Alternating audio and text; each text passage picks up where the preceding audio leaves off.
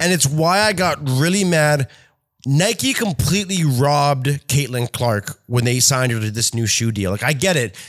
Was it 28 million, 26 million for 8 years? Oh my God, so much money, whatever. Look how long that contract is. 8 years. Caitlin Clark will be in her 30s by the time she gets another contract. I'm saying this because Nike knows this as well. Why do you think they gave her an 8-year contract? Because they know that in 4 years, that contract will look like a Jalen Brunson contract. That contract will look like a Steph Curry contract on steroids. Caitlin Clark, if she stays healthy, is about to become arguably the most iconic female athlete in the history of our country. She is going to sell shoes, and it has already been proven that shoes can be sold to even little boys and stuff with Sabrina and Stewie and all that. Like, again, women's sports are here, and I don't think people realize that, and everyone's celebrating it. I think Caitlin Clark got robbed. Absolutely robbed, especially because the majority of her money is made from Nike. These women don't work for the WNBA. They work for the brands they've signed with. That's a fact. I think she still has the biggest WNBA contract of all time. She's making more than the rest of the league combined with that. I don't know how many, but I do agree with you that it is about to blow up. But I think I still think no matter what, she's still going to be the highest play. As long, it's not like a lifetime. It's not like the lifetime deal LeBron signed. That's for $1 billion though. Yeah, that's what I mean. At that point, like, you making $1 billion, like, you need more money. I mean, it sounds stupid to say, but for her, it's like, does she need more? Like, I guess she, like,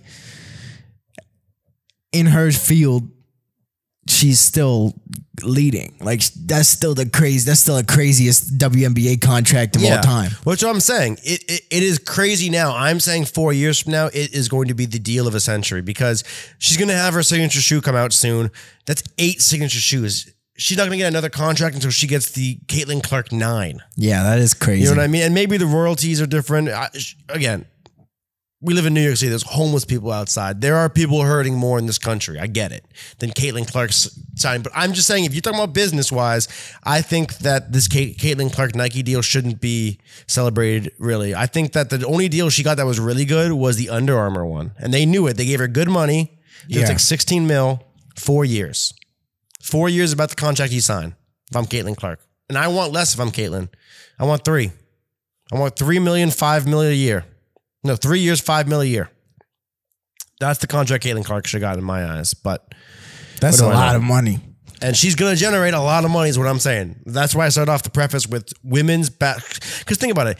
You have women's sports, but we know in basketball, the players themselves are marketed more than even the team. So if you are a brand or you like Nike, whatever, are able to associate yourself with one of the players, that's even better than being associated with the team. And you know the WNBA is going to thrive because they're the only major women's sports league that has complete backing from another major male sports league. The NBA is not going to let the WNBA fall.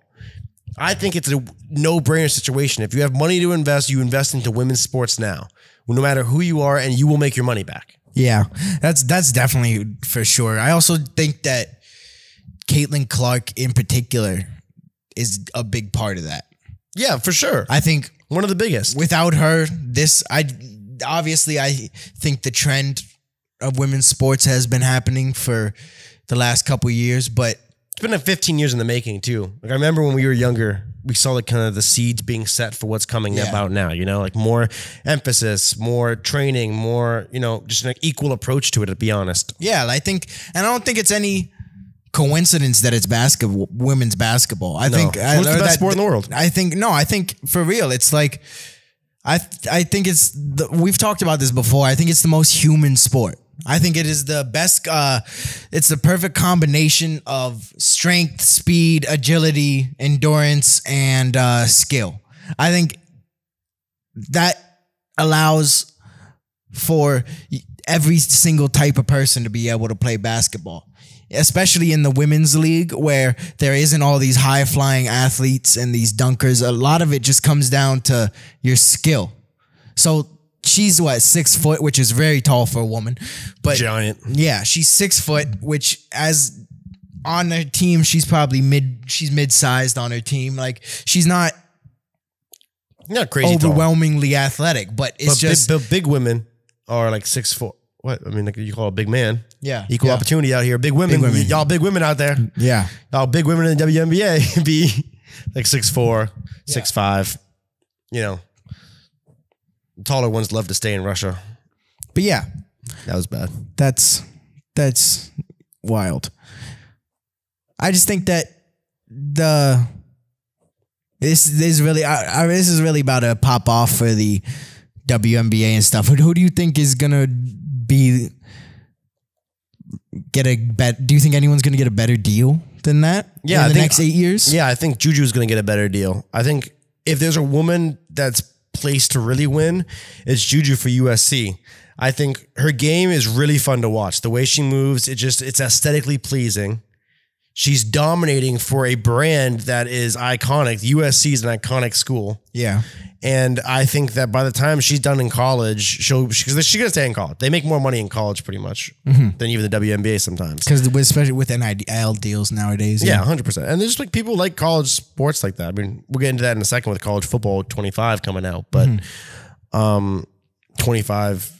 Because these all colleges also, they tap into the fan base. Like the reason she was so prolific is because she tapped into the Iowa fan base. So right away, she's like their hometown hero. She's from Iowa. Yeah. That is crazy that she ended up going to Indiana, which I know is in Iowa. It still starts with an I, but it's the same shit, corn, bro. Middle of the country, I, like, come on. It takes 3 hours to get anywhere. Y'all both drink cream and Coke, you know? Yeah.